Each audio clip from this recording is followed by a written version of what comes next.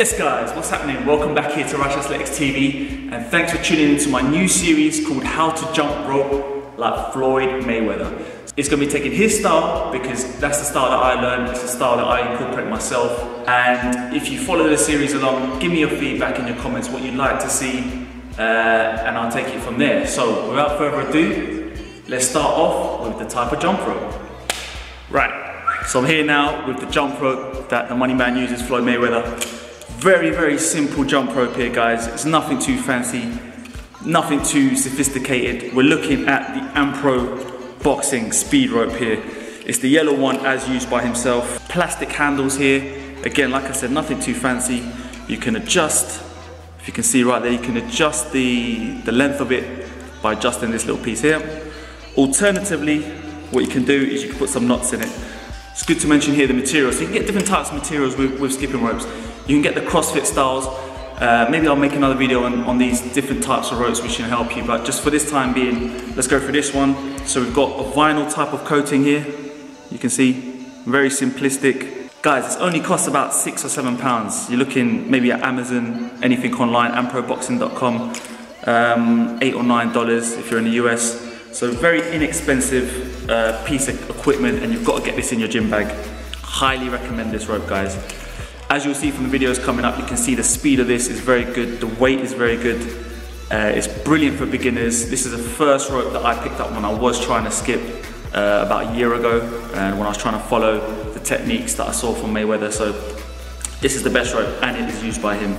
Cool, so you got the rope, you just now need to measure it, get it to your own height, and make it optimal for your jumping. So let's do that now. What you need to do, first of all, this is the number one method. This is the number one method that most people will show you online. You step back. I don't know if you can see this. You step into the middle of the rope. Hopefully you can see. You pull it up towards the side of your body. And you want to get it up, maybe around your armpit. Now, GG.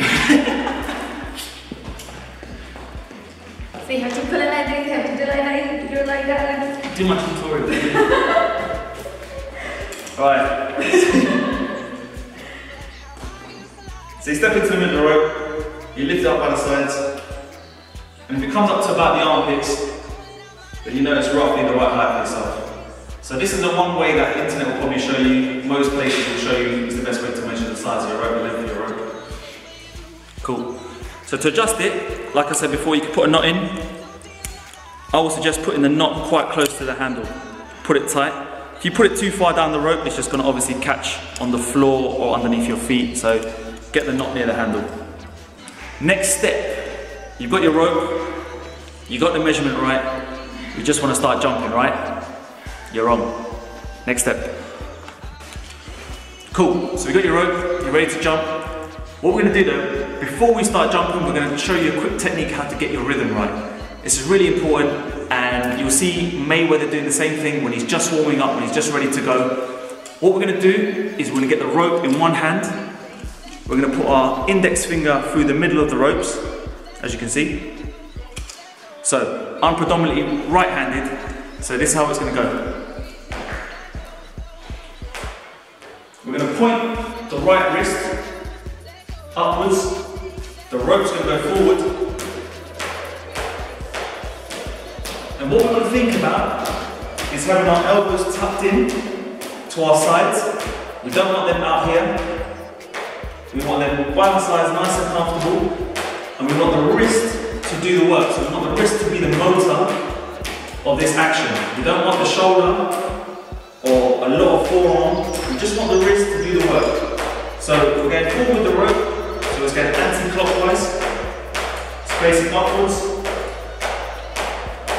And what we're going to do is, we're going to hear that clicking sound on the floor. That's going to be our rhythm. As it hits the floor, that's when we're going to do a jump. So the important things to remember is to keep our body upright, chest out, back straight. I'm going to listen out for this click. This click is going to be our mental rhythm, and like I said, the motor is the wrist, and the wrist is the motor. Not a lot of work in the shoulders, so it's going to feel nice and comfortable. The side angle, you're going to have the elbows facing backwards. So hopefully you can see that. The tendency for most people is they start jumping, and they start jumping with their arms wide out. And that's definitely not the right technique, and it's going to put a lot of stress on your shoulders, it's not going to feel comfortable, it doesn't look as exquisite, it doesn't look as good. What you want to do is just keep it nice and natural. Elbows facing back, as you can see. Elbows facing back, and a lot of the movement comes from the wrist, right? So it's the wrist that controls the rope. And as it hits the floor, that's when we get that jump. And you'll notice that your body understands this rhythm so quickly that you don't even jump that high off the floor. We're not doing jumps like this.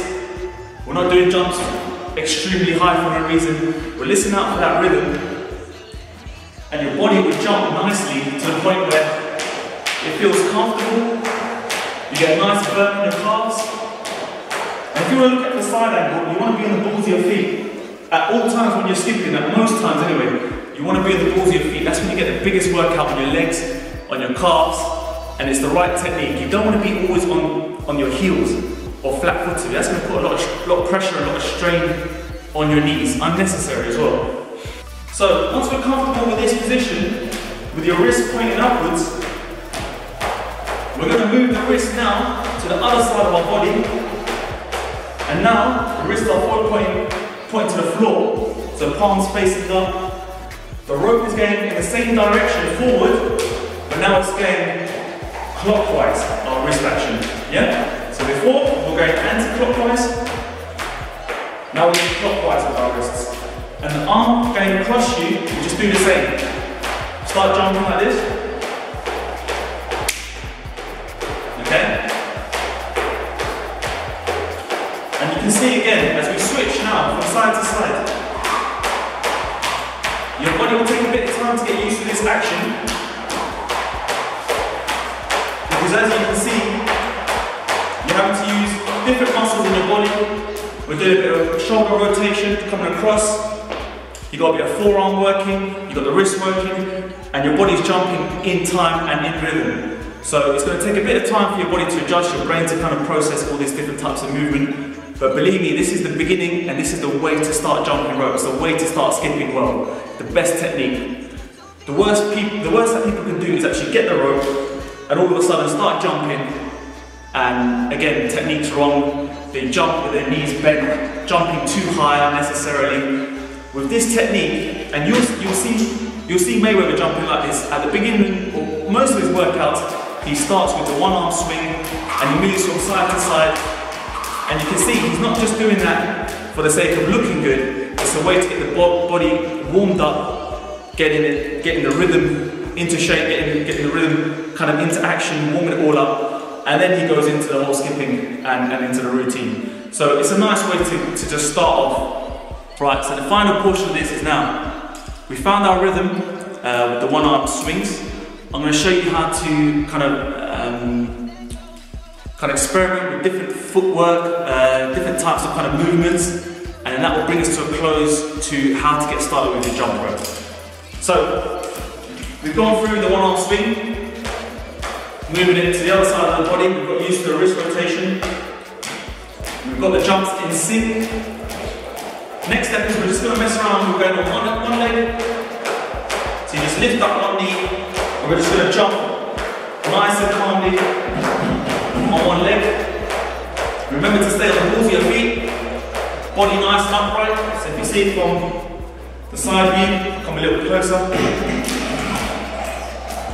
Elbows back. Okay, then we're going to just change leg.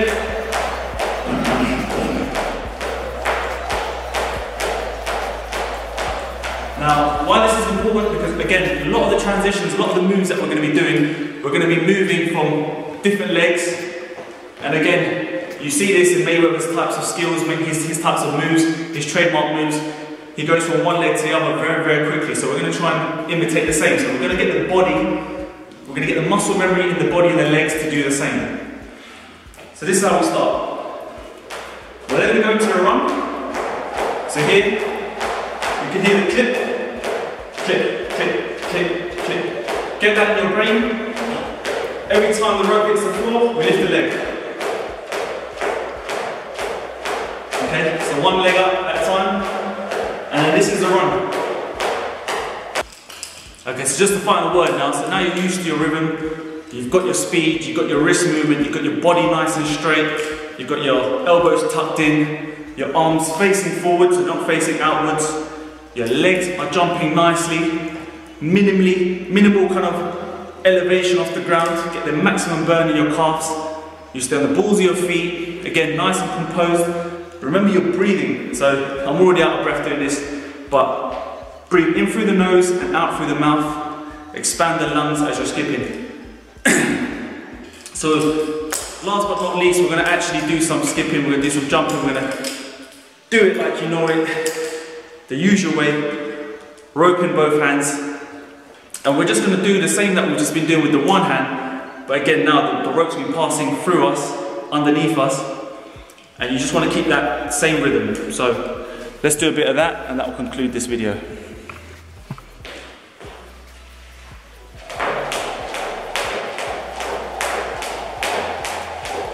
So you can see nice and composed. You can hear the rope clipping the floor. As it does this, I'm jumping ever so slightly off it. You can see I'm not jumping with my knees bent, coming crashing down on the floor, putting a lot of stress on my knees. It's just very simple. Nice burn in the calves, no pain in the shoulders. All the speed of the rope is coming from the wrists. So we're just going to do the footwork that we learned, so the one leg.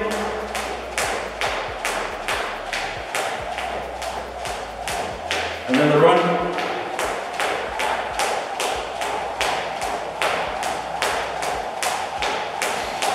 And don't forget to breathe well, guys. This can get tiring.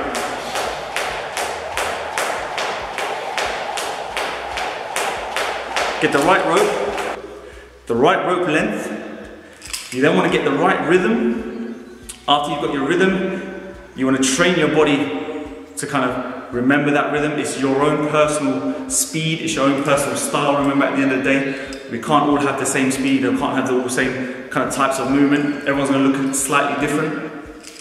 Then thirdly, you want to just, like I said, breathe well, posture right, elbows back, by your side, nice small jumps just to get started. And there you go, you're on your way. So keep tuned for the next one. We're going to start building it up, and we're going to come to, you know, more advanced moves, things that will get the heart really pumping. But this episode was just to kind of give you a taster of how you can get started, and making sure you get started without making the kind of most common mistakes that a lot of people do. Most common mistakes that I've seen regularly anyway in the gym. So leave your comments and feedback below. I'm happy to answer any questions, and stay tuned for the next one.